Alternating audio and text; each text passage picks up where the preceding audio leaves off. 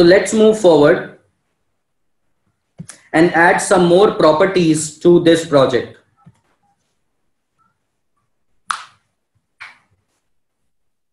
So what I'm going to do is that I will have scrolled to the top of the file and add some of the property panes. First of all, I have to add the property panes.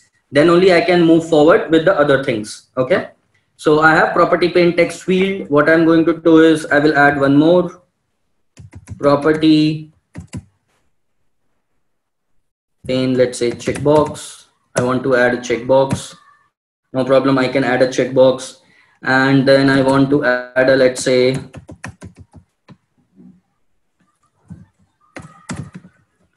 toggle, maybe. Okay.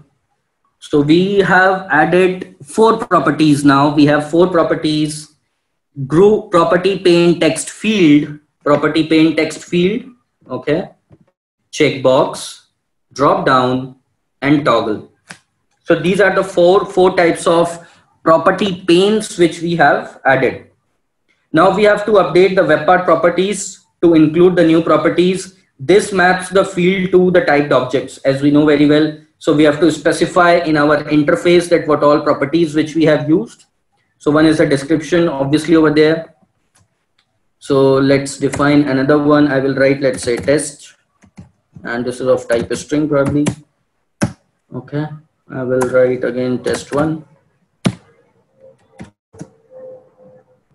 of type boolean. Instead of color now, because this is another demo I'm using, let's say I'm writing test2 as a string, and another property I want to use, let's say, of type boolean, and I'm saving the file. Okay,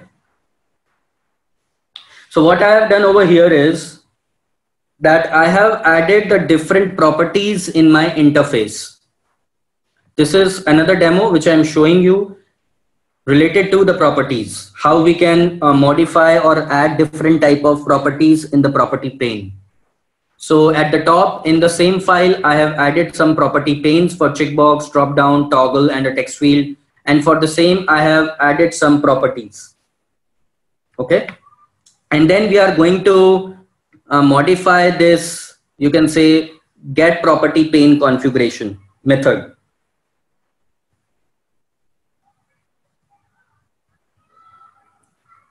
So in this get property pane configuration, we have to add the property fields or properties for all the property types which we have added at the top. That is for text box, for drop downs, for everything, toggle, for the checkbox, for the drop downs, everything what we have added at the top. So we have to add the properties for over here. So what we can do is that we can replace this method with the following code. I have this code for it. Or I can directly say for the group fields probably. I can replace the group fields.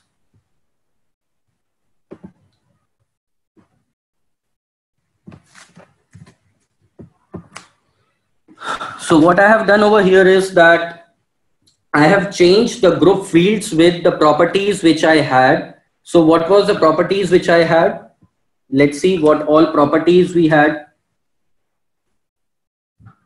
So we had the text field, checkbox, drop down, and the toggle.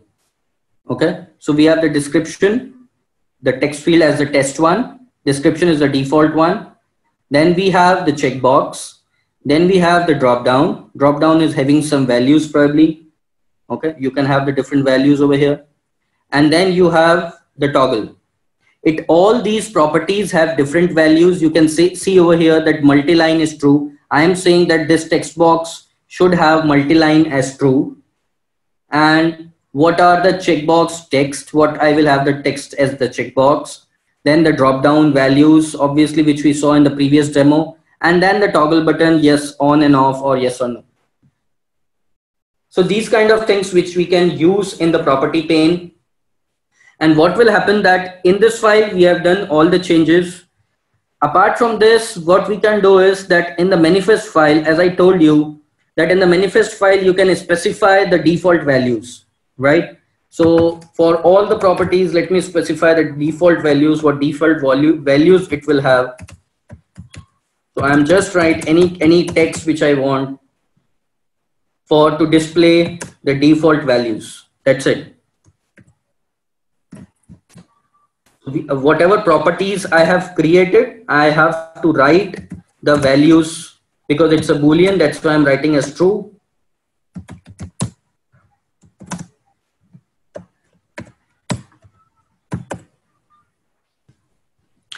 And for okay, I have another property as well. That is again Boolean. Cool. So I have this on the let's change because this is the same color we added. So what we will do is that text will change so that you all not get confused and we have a different set of demo. If you want to add one more key, because we added 3 in the previous demo, let's add the 4th one. No problem.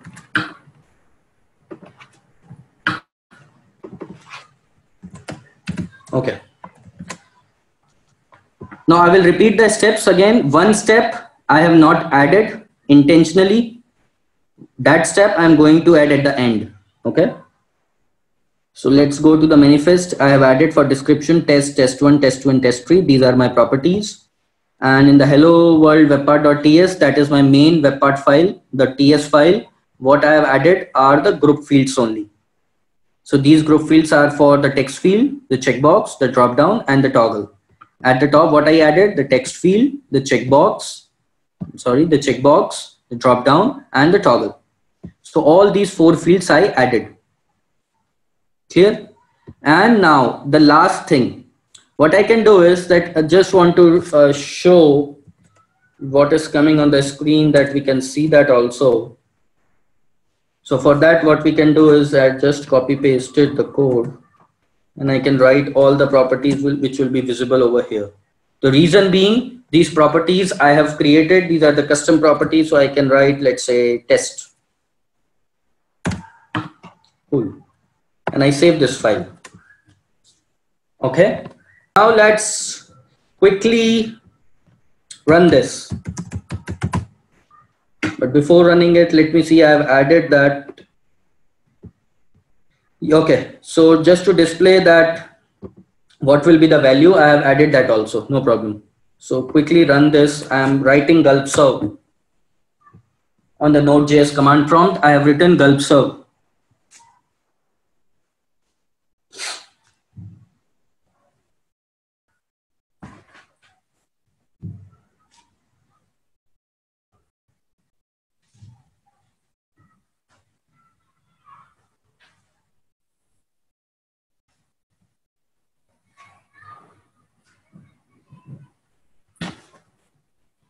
Okay. Cool.